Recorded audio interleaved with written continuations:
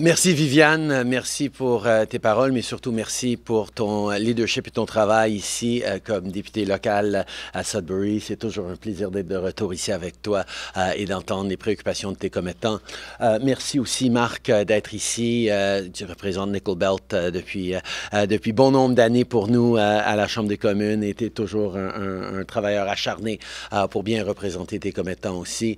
David, thank you very much for your welcome here to Health Sciences North. It's great to see this extraordinary facility that serves so many people across the region, and the cutting-edge research and innovation and service that is offered here is truly remarkable. Ray Hunt, thank you so much as CEO of NOSM, the Northern Ontario School of Medicine. We see really important potential, not just to continue to do the extraordinary work that you're doing, but to grow it. And I'll talk about that in a moment. I also want to recognize Paul Lefebvre, the mayor of Sudbury, a former colleague in the House of Commons. Merci Paul pour tout ce que tu fais pour bien servir la belle ville de Sudbury et bâtir un avenir plus fort pour tous.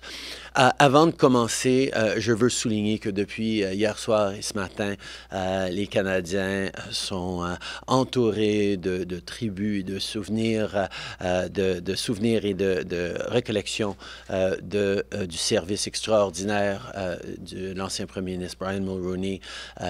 On a des pensées pour sa famille, ses amis, mais on est en train de voir à quel point c'était un homme remarquable qui a façonné le Canada d'aujourd'hui. Je peux confirmer aujourd'hui qu'évidemment, il y aura des funérailles d'État pour l'ancien premier ministre. On va partager des détails en temps et lieu, mais on est en train de travailler avec la famille pour s'assurer que tous leurs souhaits soient respectés. Mais je peux confirmer aussi qu'il va y avoir des opportunités pour les Canadiens d'exprimer leur gratitude et offrir leur hommage à l'ancien premier ministre et à sa famille. Before I begin, I want to highlight that last night and this morning, Canadians have been awash with reflections and memories and tributes to former Prime Minister Brian Mulroney.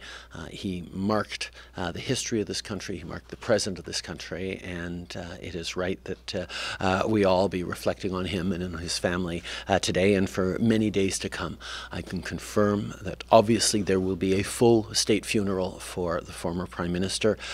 We're working with the family closely to ensure that all of their wishes are respected and that it be the right and fitting tribute to him. We will be sharing more details, of course, in coming moments. But I can also let everyone know that there will be opportunities for Canadians to express their gratitude and share tributes to the former Prime Minister as the coming days and weeks unfold. Les Canadiens sont très fiers de notre système de santé universel public. C'est une force pour ce pays. On sait que d'avoir la rassurance que si on tombe malade, on ne va pas devoir vendre notre maison ou prendre une nouvelle hypothèque ou devoir être pénalisé financièrement. C'est une grande force de notre pays. Canadians are rightly proud of our public health care system, and it's a strength for us that we know that if we fall ill, we're going to be there for each other to make sure that everyone gets the care they need, regardless of where they live or of how much they make. But we also have to be honest that our healthcare systems haven't been meeting the mark of what Canadians expect over the past years. That's why, as a government, we've committed $200 billion over the next 10 years to invest in healthcare systems across the provinces and territories, with $25 billion specifically for tailored agreements with the provinces going at particularly high priority areas. Ici en Ontario, c'est un accord de 3,1 milliards de dollars sur 3 ans qu'on vient d'annoncer il y a quelques semaines, qui va couvrir des éléments essentiels pour les Canadiens. Tout d'abord, assurer un meilleur accès aux médecins de famille. On sait que les médecins de famille sont une entrée pour les gens vers le système de santé. On a besoin que plus de gens aient accès à des médecins de famille. On a besoin de raccourcir les délais. Les temps d'attente sont trop longs pour des soins de santé, donc on va raccourcir ces délais. On est aussi en train de travailler avec les provinces pour embaucher plus de travailleurs de la santé. On a besoin de plus de personnel. Ceux qui travaillent dans notre système, particulièrement depuis la pandémie, travaillent beaucoup plus fort et ont besoin de renforcement, et c'est exactement ce sur quoi on est en train de travailler. On reconnaît aussi le besoin d'avoir de meilleurs accès aux soins de santé mentale. C'est une grande priorité, particulièrement pour nos jeunes, et d'assurer avec ces accords avec les provinces qu'il va y avoir une emphase mise sur les soins de santé mentale. Fait partie de ce à quoi on s'attend. Et aussi, il y a des investissements pour s'assurer que les peuples autochtones reçoivent une meilleure qualité de services et de soins, ce qui est important à travers le pays, mais particulièrement dans les régions comme le nord de l'Ontario, où il y a énormément de communautés autochtones. Tous ces enjeux-là et ces engagements qu'on est en train de signer avec les provinces sont ancrés dans une meilleure collecte de données. We know that as we look to improve healthcare systems and healthcare outcomes for Canadians, we need to make sure it's being measured in a rigorous, transparent, comparable way so people can know what their tax dollars are delivering in terms of improvements to our healthcare system.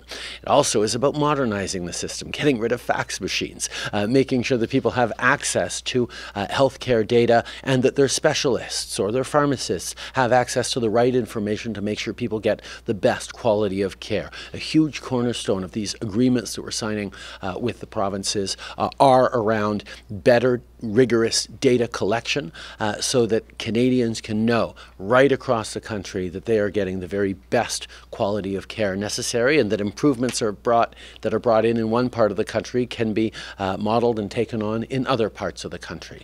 This is how we create a stronger system. Of course, we recognize that right across the country, there are different priorities, different challenges, which is why we're negotiating these agreements directly with the provinces in terms of their priorities. But even within provinces, we know there are different needs in different regions. Particulièrement ici, dans le nord de l'Ontario, où les accès aux soins de santé sont plus difficiles que dans le reste de l'Ontario, on a besoin d'amener des mesures spécifiques. That's why we're leaning in specifically on a number of initiatives for Northern Ontario that will make a huge difference. In terms of the Northern Ontario School of Medicine, we're announcing 30 more undergraduate spots and 41 more postgraduate spots to ensure that there are the healthcare workers and indeed the primary care physicians here in the north, trained in the north, that are going to be able to serve northwestern Ontario and the remote and rural areas that are part of this and are often underserved. We're also going to be increasing cancer screening through mobile units across Northern Ontario, because we know that's a very real need that has been identified for remote and northern communities. We're also moving forward on better training on anti-Indigenous racism to make sure that every healthcare center is more welcoming and more sensitive and culturally appropriate to the needs of Indigenous peoples. We're moving forward on more primary health teams across underserved areas in the north. Et bien sûr, ça fait partie de notre engagement d'assurer plus de médecins et de professionnels de la santé qui parlent français, qui peuvent desservir la communauté francophone ici dans le nord de l'Ontario. Ça fait partie de nos engagements à travers le pays, mais c'est particulièrement pertinent ici dans le nord de l'Ontario. Donc, on est ici pour travailler avec les communautés, avec les experts locaux sur le besoin auquel les gens font face ici. Ça fait partie des investissements qu'on est en train de faire pour mieux soutenir les Canadiens pendant ces moments difficiles. We know we just announced pharmacare legislation yesterday that is going to move forward on ensuring Canadians can have access to medications at even better prices, particularly when it comes to family planning and contraception, but also when it comes to life-saving diabetes medication. We know that these are things that delivering for Canadians will take some of the pressures off in the very difficult and challenging economic times families are living through. On top of that, our reduction of childcare fees by 50% on our way to $10 a day has made a huge difference in families with young kids. In terms of our moving forward on dental care, we know seniors 70 and up are now registering for the Canada Dental Care Benefit, which is going to start delivering in May and is making a huge difference, not just for seniors, but also will make a huge difference for the 500,000 young people who have accessed dental care last year because of our early moves on Canada Dental Care. We're going to continue to be there in ways that are delivering for people here in Northern Ontario and indeed right across the country, because we know being there to support Canadians invest in the future and prepare for the jobs, growth and opportunities of the future is what Canadians expect of their government. We're going to continue to do that in partnership with friends and partners right across the country. Merci tout le monde.